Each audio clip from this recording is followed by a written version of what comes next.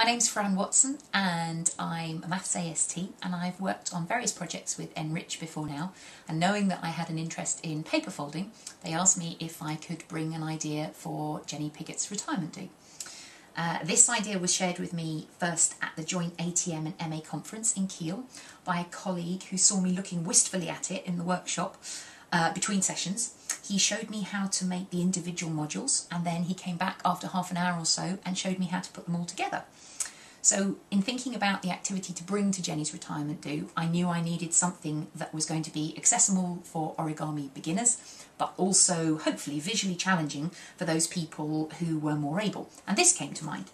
The individual modules, of which there are 30, are simple to make, and they can be easily checked against each other, as you can see in one of the clips. Further levels of challenge are found in fitting 3 modules together to make a vertex, and in making a ring of modules to form a pentagon. There are options of pattern, looking at using colour, which makes some instructions easier to follow, and these are mentioned in the clip on putting the modules together. Before bringing the idea to Enrich, I shared it with a friend who took it and trialled it with her Year 5 class. Each of them made a module and wrote their name and something about themselves on it, and then contributed it to the whole model, which represented the form as a whole.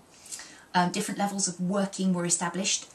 Those who were interested in helping fit the pieces together could do so, and others helped classmates to get their pictures right, get their pieces right, and some who were really keen started on an additional pile of 30 of their own. Jenny's gift at the end of the Enrich session was a completed model which consisted of memories that people had written onto their individual modules.